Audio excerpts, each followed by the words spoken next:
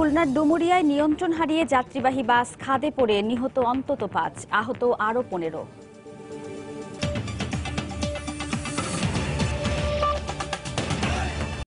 নির্ধারিত স্থানে সেতু নির্মাণ সম্ভব না হওয়ায় পদ্মা বহুমুখী সেতু প্রকল্পে নতুন করে ভূমি অধিগ্রহণ করতে যাচ্ছে সরকার। এ লক্ষ্যে ১,৪০০ কোটি টাকা বরাদ্দের অনুমোদন দিয়েছে জাতীয় অর্থনৈতিক পরিষদের নির্বাহী কমিটি একনেক। সকালে রাজধানীর শেরে বাংলা নগরের এনইসি সম্মেলন কক্ষে প্রধানমন্ত্রী শেখ হাসিনার সভাপতিত্বে অনুমোদিত ১৫টি প্রকল্পের প্রাক্কলিত ব্যয় ধরা হয়েছে ১৮,৩৭২ কোটি টাকা। এছাড়া ২০২৮ সালের মধ্যে দেশের বেশিরভাগ জনগোষ্ঠীকে ই পাসপোর্টের আওতায় আনতে ৪,৬০০ কোটি টাকা ব্যয়ের অনুমোদন দেওয়া হয়েছে। এ সময় বাংলাদেশ টেলিভিশনের সম্প্রচার কার্যক্রমের উন্নয়ন, ডিজিটাল ভূমি ব্যবস্থাপনা, বাংলাদেশ রেলওয়ের লাকসাম থেকে চিমনি এবং টঙ্গী থেকে ভৈরব বাজার পর্যন্ত ডাবল লাইন তৈরির অনুমোদন দিয়েছে কমিটি। বৈঠক শেষে সাংবাদিকদের ব্রিফ করেন পরিকল্পনামন্ত্রী আ.হ.ম মোস্তফা কামাল।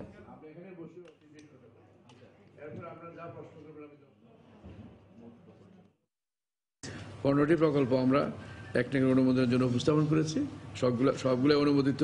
রিভার ম্যানেজমেন্ট যখন করবো, অনেক সয়েল এক্সট্রাক্ট করতে হবে, তুলতে হবে। তুলে এগুলো আমরা রাখবো কোন জায়গায়? রাখার কোনো জায়গা নেই। এই জায়গাটি আমরা ২৫ বছরের জন্য আমরা লিজ দিচ্ছি। এখন আজকে যে টাকাটি আমরা দিয়েছি, এটি একটি সাপ্লিমেন্টারি খাত বলতে পারেন। কারণ আমরা আগে ধারণা করেছিলাম যে আমরা এই জায়গা দিয়ে আমরা ব্রিজটি করব, কিন্তু সেইটি যখন আমরা চিন্তা করেছিলাম, তারপরে সেই ব্রিজের জায়গায় সরে আসছে। দেখছেন সময় সংবাদ। ক্লিক সিলিং ফ্যান, এই হাওয়া ছড়িয়ে যাবে সবখানে। রাজধানীর মুগদায় স্বামীকে শ্বাসরোধ করে হত্যার অভিযোগ উঠেছে স্ত্রী ও সন্তানের বিরুদ্ধে। গতরাতে মানিকনগরে এ হত্যাকাণ্ড হয়। পুলিশ জানিয়েছে, নিহত রফিকুল ইসলামের সন্তান রাব্বি তার মা ও ৩ বন্ধুর সহযোগিতায় এই হত্যাকাণ্ড ঘটায়। খবর পেয়ে মধ্যরাতে ঘটনাস্থলে পৌঁছে হত্যাকাণ্ডের সঙ্গে জড়িত ৫ জনকে আটক করে পুলিশ। নিহতের খালাতো ভাই মুস্তাক আহমেদ ফকির বাদী হয়ে মুগদা থানায় একটি হত্যা মামলা দায়ের করেন। আর্থিক অনটন ও স্বামী স্ত্রীর দীর্ঘদিনের দ্বন্দ্বের জের ধরেই এ হত্যাকাণ্ড হতে পারে বলে ধারণা করছে পুলিশ। নিহত রফিকুল ইসলামের ছেলে রাব্বি মাদকাসক্ত ও ২০১৫ সালে মুগদায় সংগঠিত একটি হত্যাকাণ্ডের আসামি বলেও জানায় পুলিশ। আমরা জানতে পারছি ছেলের মা আর ছেলের ৩ বন্ধু ৫ জন মিলে করেছে। যান ঢাকা মেডিকেল। কি ব্যাপার? এই ব্যাপার কিসে আমার বাইরে হত্যা করছে, ওর বউ, ওর ছেলের বন্ধুরা। এই মুহূর্তে রাশিয়ার মস্কোয় আছেন রিপোর্টার এস.এম. ইকবাল। সরাসরি যাচ্ছি তার কাছে। ইকবাল, স্বপ্না, বিশ্বকাপের আজ খুবই গুরুত্বপূর্ণ একটি ম্যাচ মাঠে গড়াতে যাচ্ছে। প্রতিপক্ষ হচ্ছে আর্জেন্টিনা এবং ক্রোয়েশিয়া। তো এই ম্যাচটিকে ঘিরে কিন্তু হচ্ছে সমর্থকদের অনেক উত্তাপ বিরাজ করছে মস্কোতে। কিছুক্ষণ আগে আমি যখন একটি ফ্যান জোনে গিয়েছিলাম, সেখানে দেখতে পেরেছি আর্জেন্টাইন ভক্তরা আসলে এই ম্যাচটিকে ঘিরে অনেক কিছুটা হতাশে আছেন। আবার অনেকেই বলছেন যে না, যে তারা যে হচ্ছে প্রথম ম্যাচ ড্র করার পর যেই প্রত্যাশা যেটা পূরণ হয়নি, সেটা কিন্তু হচ্ছে এই ম্যাচের মাধ্যমে অনেকটা পূরণ হবে, এমনটা তারা প্রত্যাশা করছেন। তো স্বপ্না, এই মুহূর্তে হচ্ছে বিশ্বকাপের যে উন্মাদনা পুরো মস্কো জুড়ে হচ্ছে, সেটি দেখানোর জন্য আমি এখন রয়েছে হচ্ছে মস্কোর যেই ফিফা মিউজিয়ামটি করা হয়েছে, আপনার অস্থায়ীভাবে যে মিউজিয়ামটি করা হয়েছে, এই মিউজিয়ামটি আমি আপনাদের দেখানোর চেষ্টা করব। আসলে বিশ্ব ফুটবলের যে সমৃদ্ধ ইতিহাস, সেই সমৃদ্ধ ইতিহাসটাই কিন্তু তুলে ধরা হয়েছে এই মিউজিয়ামে। এখানে আমরা আসার পর লক্ষ্য করেছি, আছে ১৯৩০ সালে যে প্রথম ফিফা বিশ্বকাপ হয়েছিল, সেখানে যে বলটি ব্যবহৃত হয়েছিল সেটি থেকে শুরু করে একদম হালের টেলস্টার, এবার যে ফুটবলটা দিয়ে হচ্ছে যেবারে বিশ্বকাপটা হচ্ছে, সেটাও এখানে স্থান পেয়েছে। এছাড়া আমরা দেখেছি হচ্ছে পেলে, ম্যারাডোনা, ফ্রেঞ্চ বেকেনবাওয়ার বা হচ্ছে লেভিয়াসিনদের মতো তারকারা আসলে তখন কি ধরনের জার্সি পরে মাঠে নামতেন বা কি ধরনের ফুটবল শৈলী ছিল তাদের, সেগুলো হচ্ছে ভিডিও ফুটেজের মাধ্যমে বা স্টিল পিকচারের মাধ্যমে কিন্তু এখানে তুলে ধরা হয়েছে। অর্থাৎ বর্তমান প্রজন্মের কাছে যে আগের অতীত, আজ থেকে প্রায় ৫০, ৬০ বা ৯০ বছর আগের যে ইতিহাসগুলো, যেগুলো অচেনা ছিল, সেটা কিন্তু হচ্ছে এখানে তুলে ধরার চেষ্টা করা হয়েছে। স্বপ্ন, আমি আপনাকে আরো একটি জিনিস দেখাতে চাই, সেটা হচ্ছে বিশ্ব ফুটবলের প্রথম যেই শিরোপাটা ব্যবহার হয়েছিল, অর্থাৎ যেটাকে হচ্ছে আমরা জুলেরিমে ট্রফি বলি, সেটা হচ্ছে এখন আমি সময় টিভির দর্শকদের দেখাতে চাচ্ছি। সেই জুলেরিমে ট্রফি, সেই ঐতিহাসিক মুহূর্ত, অর্থাৎ ১৯৩০ সালে প্রথম যে ট্রফিটি উন্মোচন করা হয়েছিল বিশ্ব ফুটবলের জন্য, সেটি কিন্তু স্বপ্ন এখন আপনারা দেখতে পাচ্ছেন। এটি ডিজাইন করা হয়েছিল তারও 2 বছর আগে, অর্থাৎ 1928 সালে, এবং তারপরে হচ্ছে 1930 সালে প্রথম যে বিশ্বকাপটি অনুষ্ঠিত হয় এবং সেই বিশ্বকাপে চ্যাম্পিয়ন হয়েছিল উরুগুয়ে, এবং উরুগুয়েকে কিন্তু এই ট্রফিটি দিয়ে দেওয়া হয়েছিল। পরবর্তীতে এটি সংরক্ষণের দায়িত্ব নেয় ফিফা এবং এটি হচ্ছে ফিফার জাদুঘরে দিয়ে দেওয়া হয়। তো এই ট্রফিটি স্বপ্ন দেখতে পাচ্ছেন। সুতরাং বলা যেতে পারে যে 1930 সালে যখন স্মৃতি রোমন্থন করতে ফিরে আসে যখন বিশ্বকাপে 2018 প্রায় বলা যেতে পারে 88 বছর পর এই ট্রফিটি হচ্ছে আসলে উন্মোচন করা হয়েছে বা দেখানো হচ্ছে নতুন করে এই বিশ্বকাপে। সব মিলে সবটা বলা যেতে পারে হচ্ছে যে মস্কো যে রাশিয়া যে বিশ্বকাপ যেভাবে রাঙানোর চেষ্টা করছে মস্কো, সব দিক থেকেই তারা সফল বা চেষ্টা করে যাচ্ছে, চেষ্টার কোনো অন্ত নেই আয়োজক দেশগুলোর মধ্যে। আর আজকের ম্যাচের কথা যদি বলি, ম্যাচকে ঘিরেও কিন্তু হচ্ছে ভক্তদের জন্য বা সমর্থকদের জন্য পর্যাপ্ত জায়গার ব্যবস্থা করা হয়েছে যাতে তারা নির্বিঘ্নে ম্যাচ উপভোগ করতে পারে এবং সবকিছু দেখতে পারে। তো আপাতত মস্কোর এই ফিফা মিউজিয়াম থেকে এই ছিল আমার কাছে সবশেষ স্বপ্ন। রাশিয়ার মস্কো থেকে আমাদের সঙ্গে সরাসরি যোগ দিয়েছিলেন রিপোর্টার SM ইকবাল। সময় সংবাদে আরো থাকছে।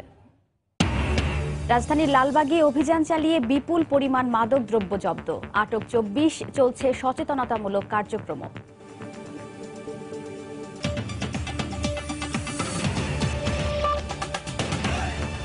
বিশুদ্ধ ব্রাশের তৈরি সর্বোৎকৃষ্ট ভাল্ব আরএফএল বাথরুম ফিটিংস, ভালো চেনেন ভালো কেনেন। বাণিজ্যিক ও আবাসিক ছাড়া সব ধরনের গ্রাহকদের জন্য প্রতি ঘনমিটার গ্যাস 12 টাকা 95 পয়সা করার প্রস্তাব দিয়েছে দেশের দক্ষিণ পশ্চিমাঞ্চলের গ্যাস বিতরণ প্রতিষ্ঠান সুন্দরবন গ্যাস কোম্পানি লিমিটেড। এছাড়া বিতরণ চার্জ ঘনমিটার প্রতি 29 পয়সা থেকে 1 টাকা 48 পয়সা করারও প্রস্তাব করেছে প্রতিষ্ঠানটি। আজ রাজধানীতে গ্যাসের দাম সমন্বয়ের জন্য এনার্জি রেগুলেটরি কমিশন BERC আয়োজিত গণশুনানির শেষ দিনে এই প্রস্তাব উত্থাপন করেন সুন্দরবন গ্যাস কোম্পানির কর্মকর্তারা।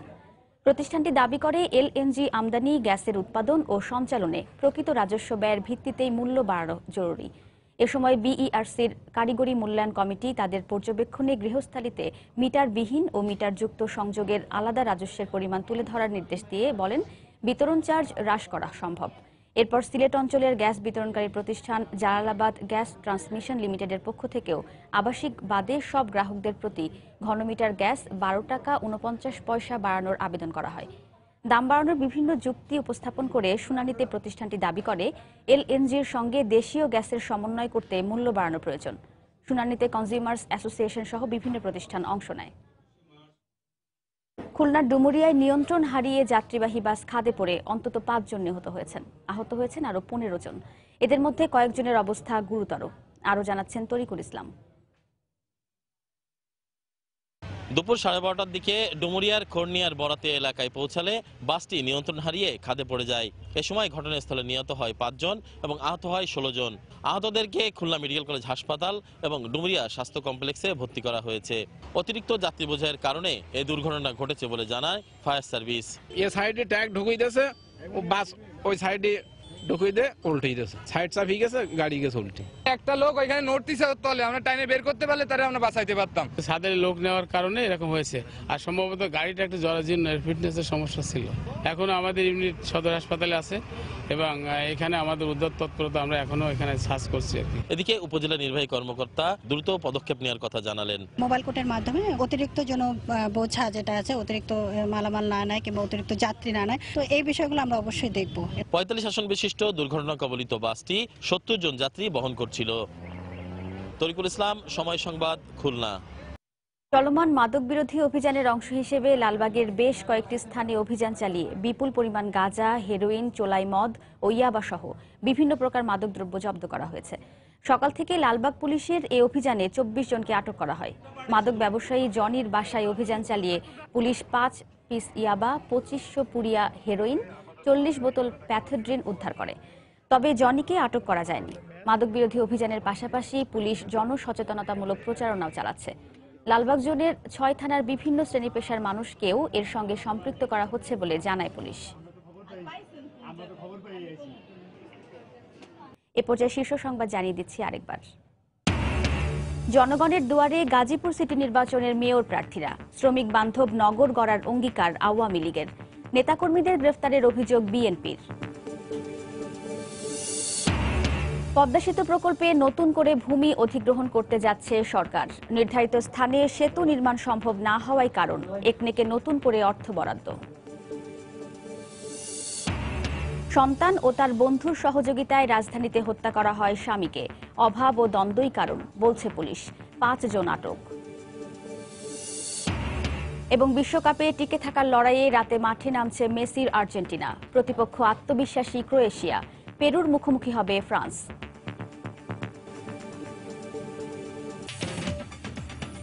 এই ছিল এখনকার মতো। যে কোনো খবর পেতে ভিজিট করুন সময়নিউজ.tv। যে কোনো বাংলা লিংক ও রবি নম্বর থেকে সময় সংবাদের খবর, অনুষ্ঠান সম্পর্কে জানতে এবং যে কোনো তথ্য সময় সংবাদকে জানাতে ডায়াল করুন 16242 নম্বরে। এছাড়া এই মাত্র পাওয়া খবর আপনার মোবাইলে পেতে SMS করুন *BN লিখে পাঠিয়ে দিন 16242 নম্বরে। আর সঙ্গেই থাকুন সময়ের।